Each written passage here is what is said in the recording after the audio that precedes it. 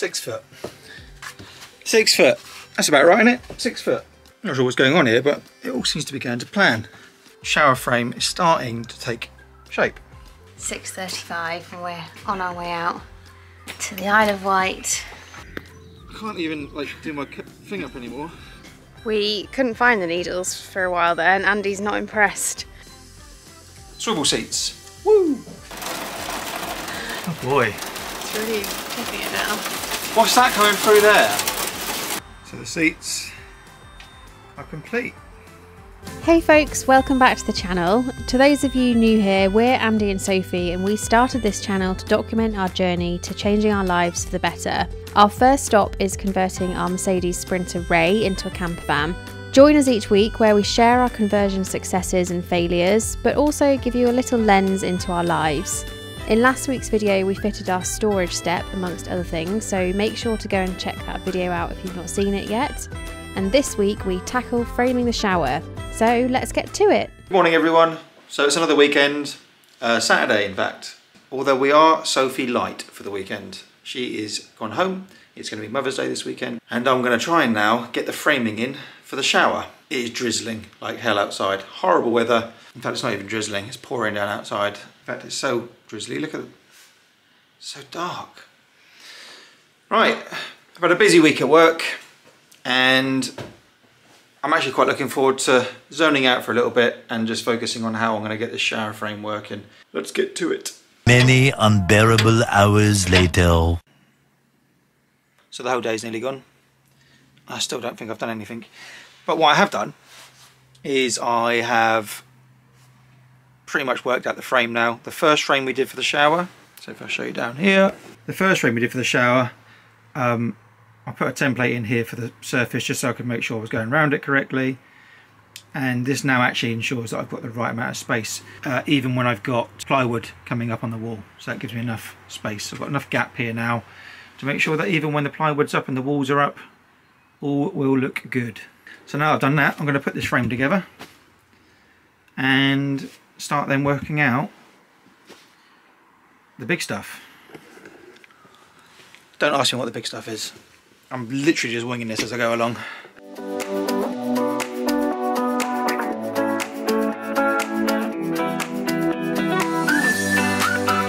What I've been doing there is putting the tracing paper down to work out where the battens are, so that I've got something to screw that base into, so I know where a batten comes across.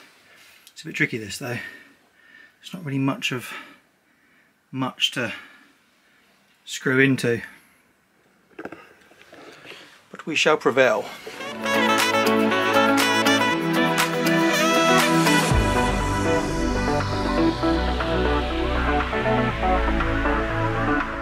Okay, so base screwed into the floor. You can see all screwed in, pretty solid to be honest. But when I move it, the whole van moves. The only thing I'm not sure of is whether I've got it straight. Always hard to read this stuff. I think what I'm going to do though is take out the vinyl, because I don't really think we need that. Well, we're not going to need that, are we? It's just extra weight we don't need.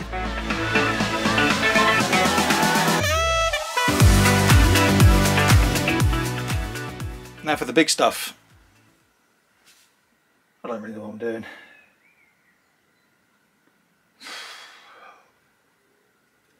Oh, just work it out. 1 million zillion jillion dillion cotillion times later. 71.5 inches tall. Can't be right.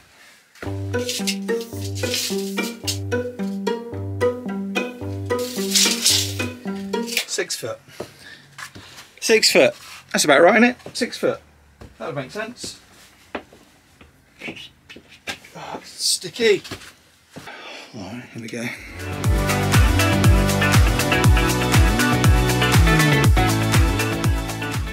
Completely destroyed everything. As you can see, I had to rip out all of that. Just so that I'm going to put batten down here, the batten down here, batten down here, just so that obviously when I put the backing plywood, that will hold the back. Kind of knew I was going to have to do this, to be honest. So, right, so I've got pocket holes in 3 of these batten across here, here, here, and here, whatever.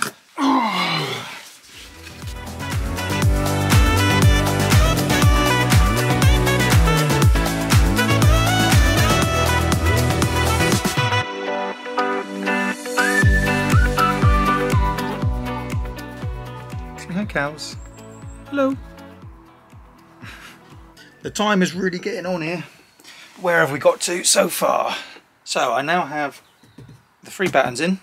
As you can see, these aren't actually stuck or screwed in yet, but gives you a bit of an idea on what the frame's going to look like. So you can start to really see the shower space. And then what I'm going to do is do another batten up here, another one in the middle, another one at the end. And I think that should give me some support to screw into to keep this whole thing steady. And I'll add more as we go. But I think that ain't bad, is it? Right, I'm going to call it a night. Any minute now, I'm just going to do 3 more batten cuts, and then I'm going to go in and order a curry and watch a movie. See you in the morning. Good morning everyone, Sunday again. It's like Groundhog Day, isn't it? But now I'm just going to basically put up all the posts and then put some pocket holes in them, screw them in, get everything lined up. So yeah, over to the time lapse.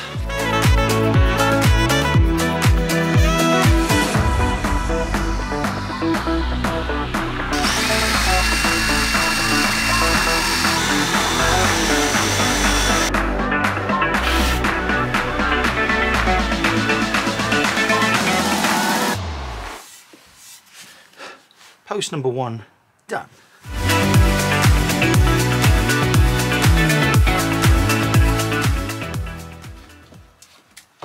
The tricky part is working out what centre. Obviously, I don't know, I'm a math magician.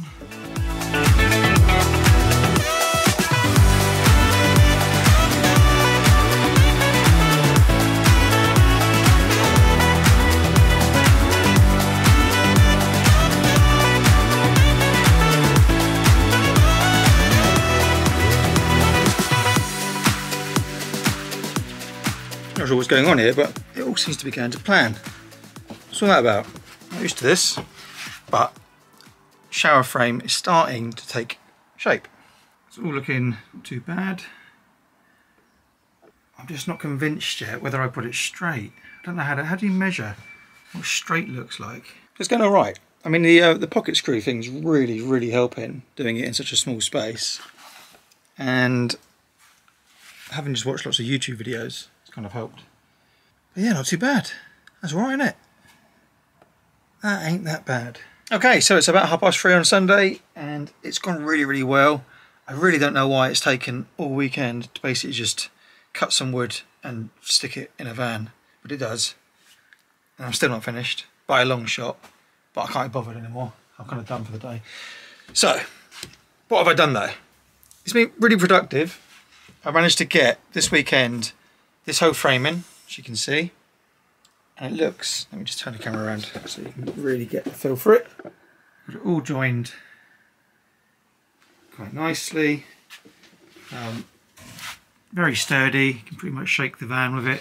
At the top here I've got some battens that I could stick to, so I could put a little bit of wood across here and then use that as a sticking point as well, so that this is completely, like, won't be able to move.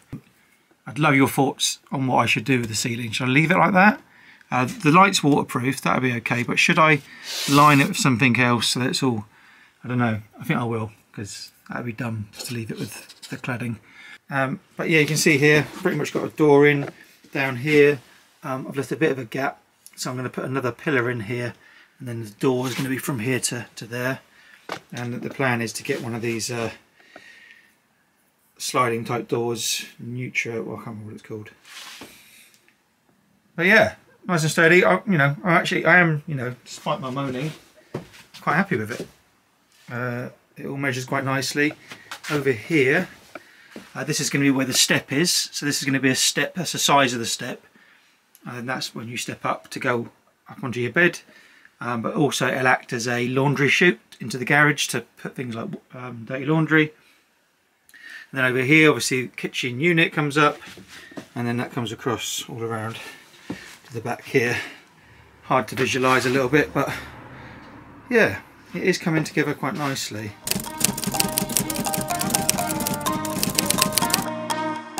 It's very early. It's actually 6:35 and we're on our way out. To the Isle of Wight.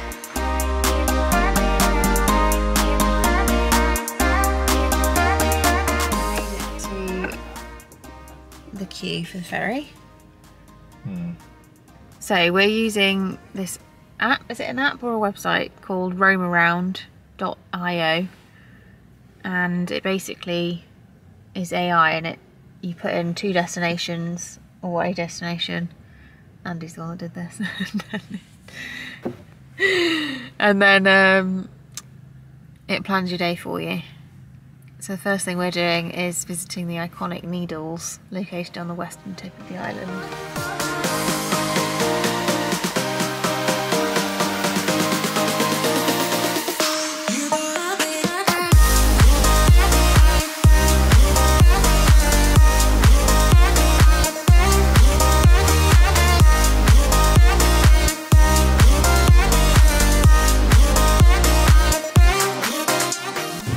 Made it to the Isle of Wight.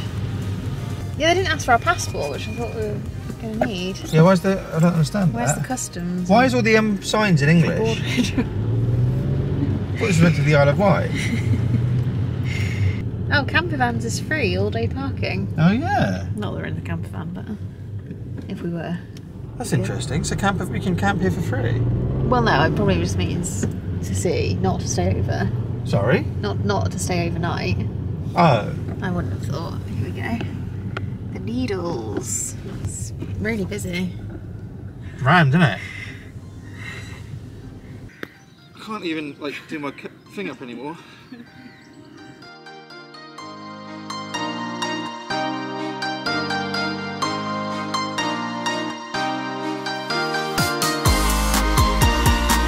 Welcome to the Isle of Wight. We couldn't find the Needles for a while there, and Andy's not impressed at them. Let me turn you around. There they are. I think there may be some bigger ones on the other side, so we need to walk around, but he's not happy. I just think they're a bit shit. You might not have heard that, he just said, I just think they're a bit shit. So we got to the Needles and it's closed. Well, it doesn't open until 10:30 and it's 10 to 10. And to be honest with you, it's just a bit of chalk sticking out at the sea, so I'm really not that bothered. Soph is though. I've been before anyway. But yeah, we have viewed them from the viewpoint, haven't we? Look, that is actually the specific viewpoint. Yeah. So yeah, seen it. So the next thing anyway is to go on the chairlift where I guess we'll see them again. Right, it's not going so well at the moment. You see a big red sign that says path closed. And chairlift's not working. Everything's closed basically. And he's going over anyway. Breaking the rules. And he's rebelling today. I'm not sure what the problem is. We think it might just be closed for winter, don't we? Maybe. Either that, I mean, it's quite or... a permanent structure. I mean, I say permanent, just unscrew well, those yeah, things, it's not that hard, but... Yeah, should I come with you? Yeah. Do you want to take the camera?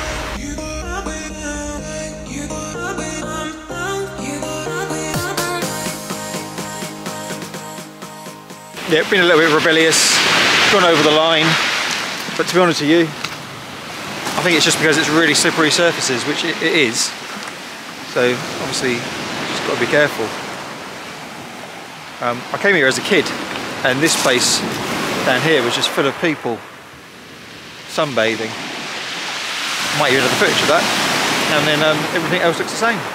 You see all the different colour sands in the rock. Very nice. Alright, anyway, I think we should probably head back up. I feel like we're breaking the law.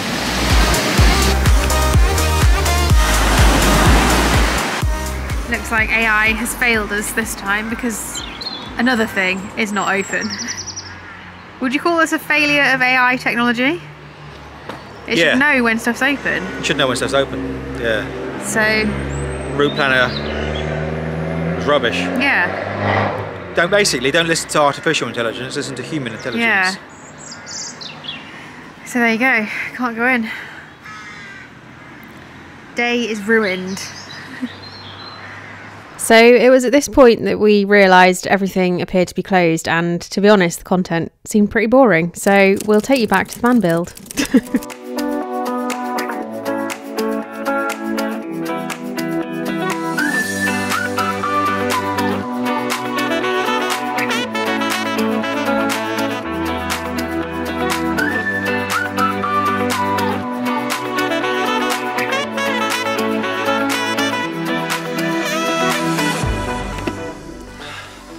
Alright then, so we have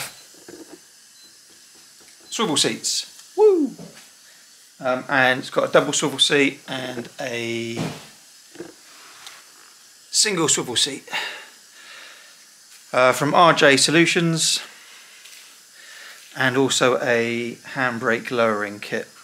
So annoyingly, we had the seats out 2 weeks ago and we put them back in because we didn't realise we'd be doing a swivel. Because we don't plan anything. Didn't realise we're doing the swivel seat part quite so soon. With his Life Adventure Projects hoodie on that you can buy from the link in the description. You don't have to buy them though, they're a bit rubbish. Are they? Well, they're alright. Don't say that, they're great. you can buy stickers, mugs, tote bags. So, we've got the plate on. I think we've got it the wrong way around at the moment. Although... Why is it every time we start a video we always say so? I don't know. What is that though? I don't know how to start. I do the same thing. Yeah. So. Right. Okay. Okay. So yeah, we're literally on a slope with no handbrake on. It's not even, yeah, remotely on. It's in gear, it's all good. Yeah, so we're lowering the handbrake with this So I assume contraption. that goes in like that. Does it? No, that goes in there like that. That's right, yeah. And then I don't know. Yeah, something like that. Looks about right. I was expecting this to be a lot more complicated. Yeah, it sounds like it should be.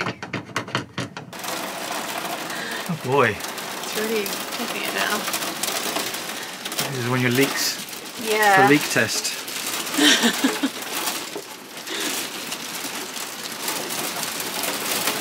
What's that coming through there? You're oh my... Yeah, he's joking. Perfection. The problem is the plastic backing won't go on here. It's there. Why won't it? Because I think I'm going to need to cut it. Ah. Yeah, see, because of that. So I'm going to need to cut up here a little bit so that, because this bit here gets in the way. So it's a known issue, so I'm just going to have to cut it out. Yeah.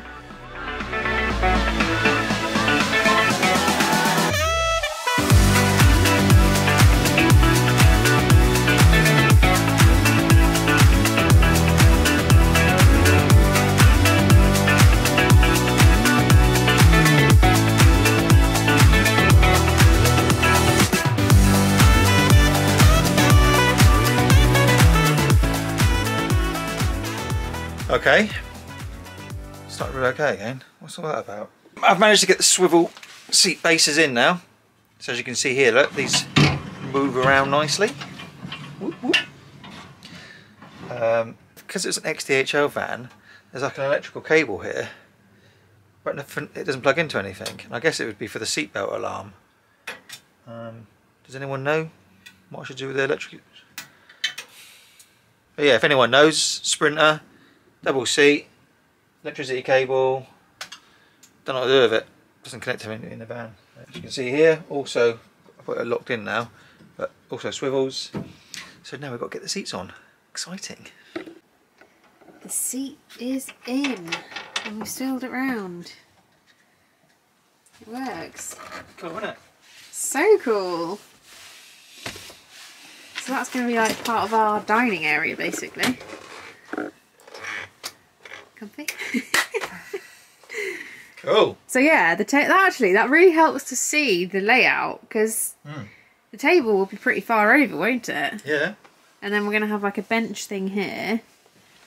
Yeah, Loads of of space. room. Yeah. And then once that's swiveled round. And I think we definitely need a step here. Yeah, well, that's what we keep saying, isn't it? That helps to figure out how wide it needs to be as well. Step. That's so cool.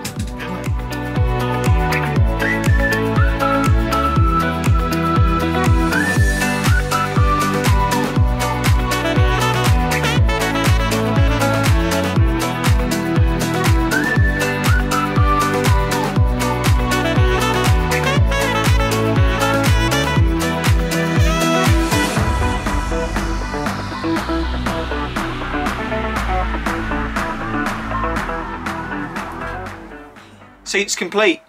Woohoo! Yay. So the seats are complete.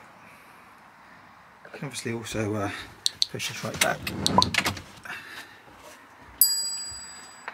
And that makes up the lounge space.